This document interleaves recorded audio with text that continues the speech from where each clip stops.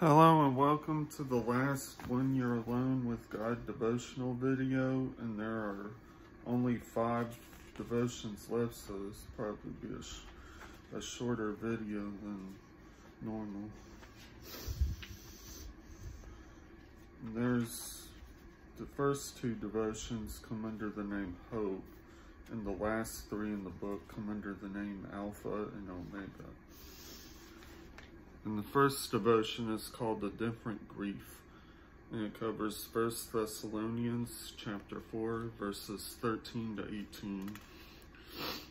We do not want you to be uninformed, brethren, about those who are asleep, so that you will not grieve as do the rest of who have no hope. 1 Thessalonians 4, verse 13. Losing a loved one can make us feel as if we have lost a part of ourselves. Death prompts grief that may seem overwhelming, yet some Christians teach that it is inappropriate to express grief, as if this indicates a lack of trust in God. In the Thessalonian church, some taught that believers who had died would miss the return of Christ. In his letter, the Apostle Paul corrected this misinformation by explaining the order of events when all Christians living and dead will go to be with the Lord. Paul did not say we don't grieve. He said we do not grieve like unbelievers.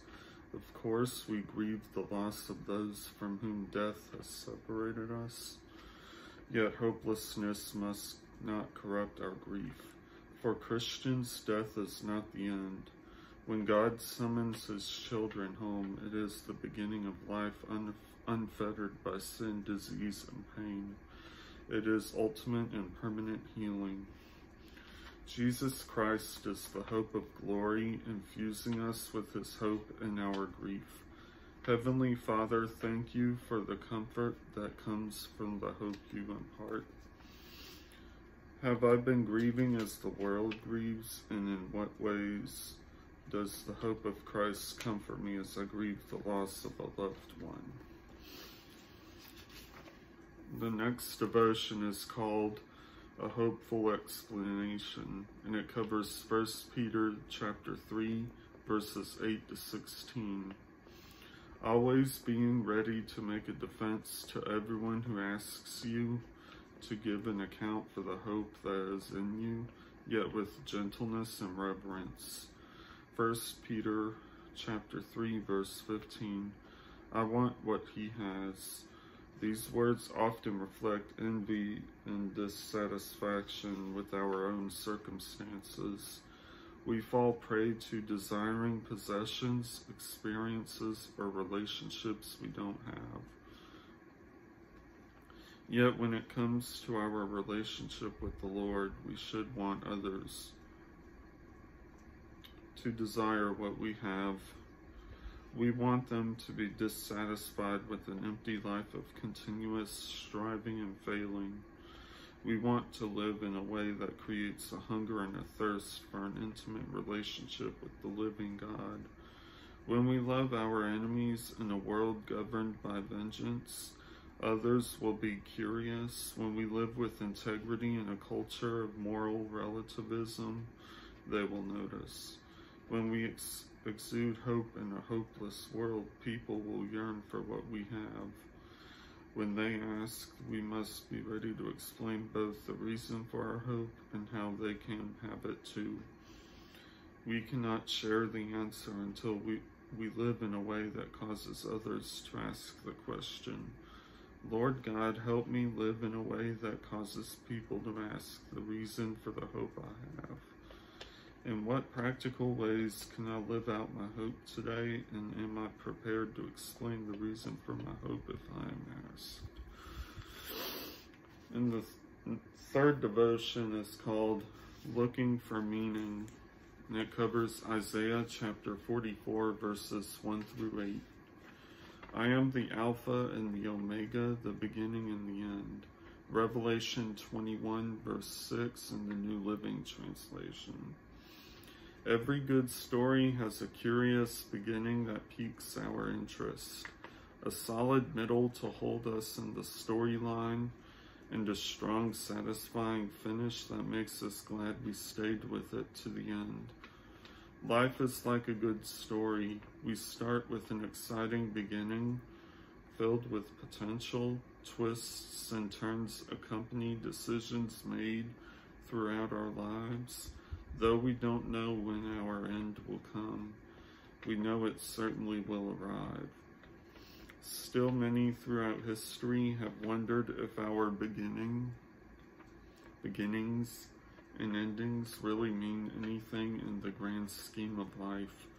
We cannot find meaning in our beginnings and endings apart from the Alpha and the Omega.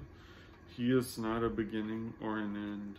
He is the beginning and the end, the only one. Prior to creation, before the first word was spoken, God was.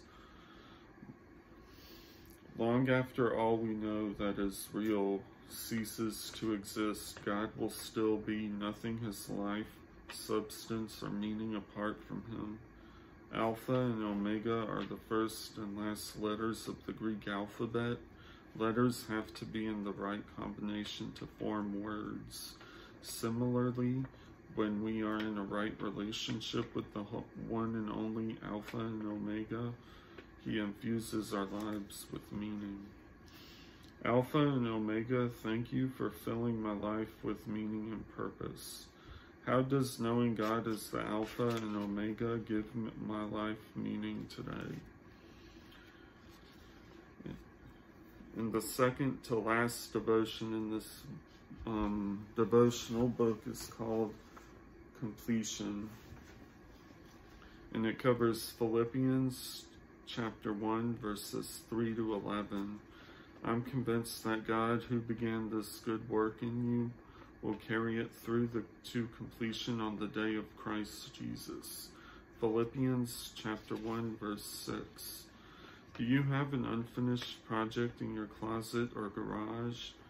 You began it with the best of intentions, but never got around to completing it.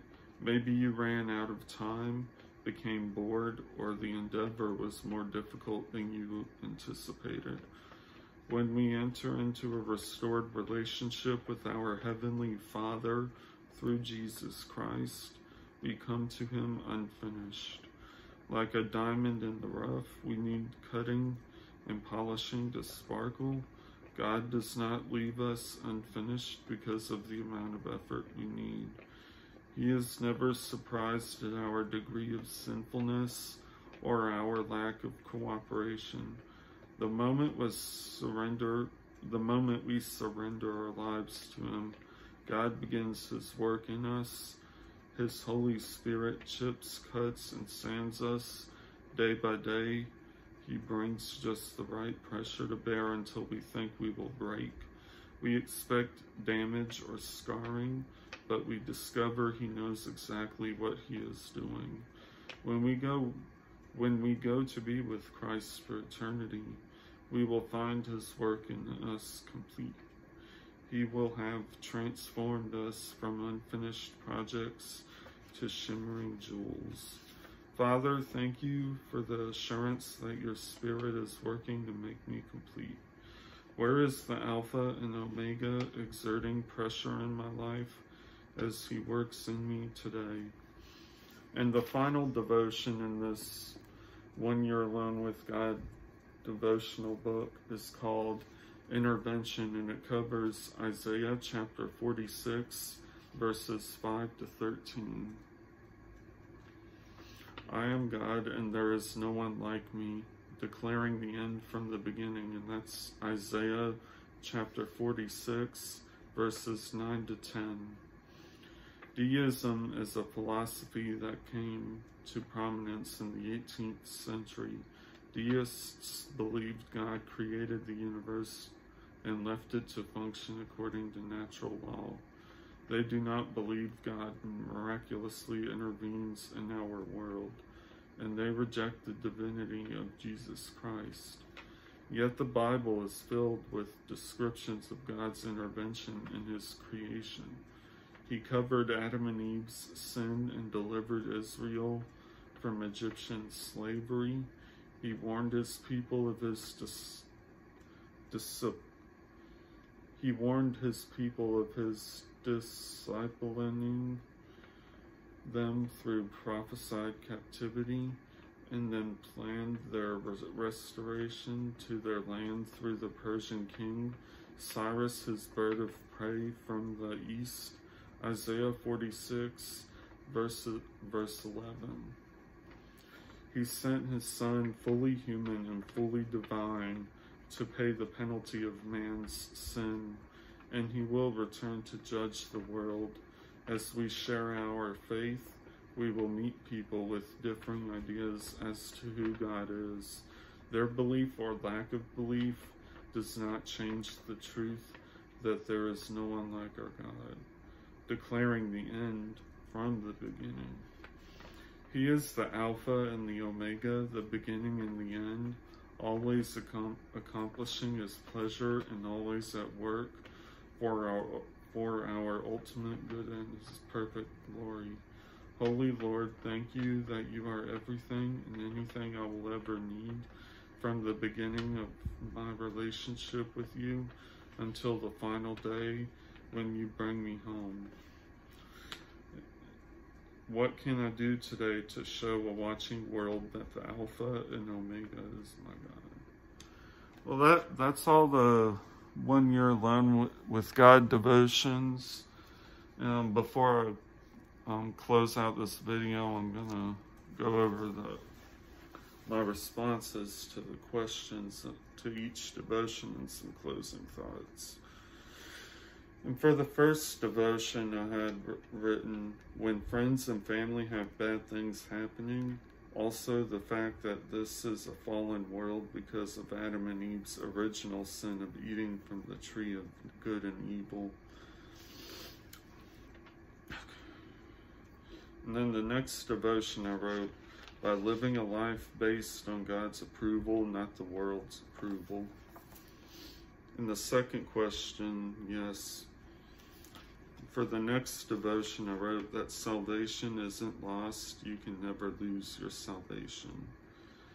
And then the next devotion after that, to be an honest person, stop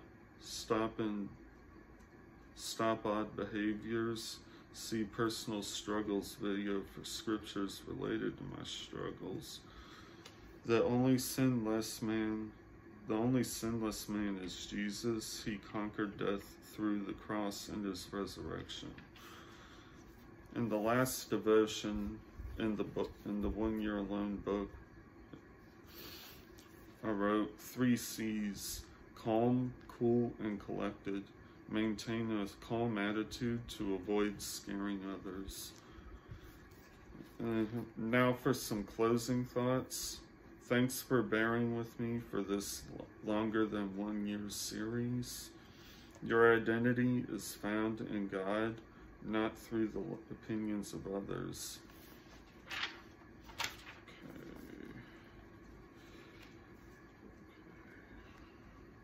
And these are some future series plans going forward now that 1 year alone with God's videos are over. Expand CR videos to 3 times a week starting next week. After the CR series, Bible book reading videos 3 times a week. And Over the Edge youth devotional series starting early next year, maybe February or March. And I'm saying that's so important when it comes to faith. Faith over fear. Choose faith in God over living in a mindset of fear. Well, I appreciate you bearing with me for the 1 year alone with God devotional series. It took longer than I thought, but I'm happy that it finally got completed. And I hope you found these devotionals encouraging, and all future devotionals, I hope you'll find those encouraging.